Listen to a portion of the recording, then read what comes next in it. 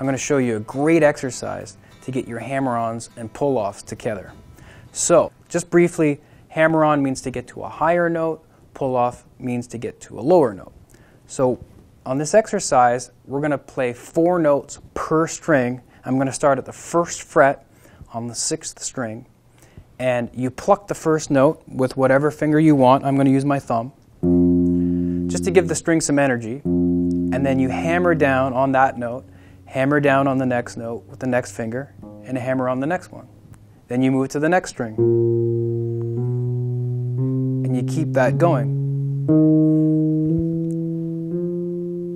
Always, it's great to practice with a metronome to help your timing.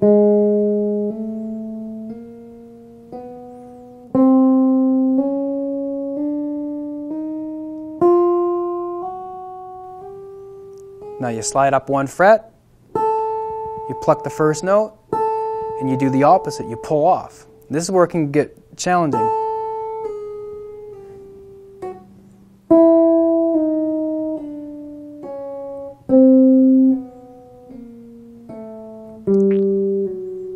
Just work your way through all the strings.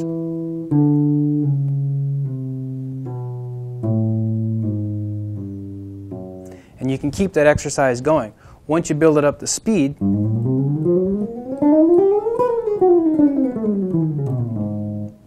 very impressive.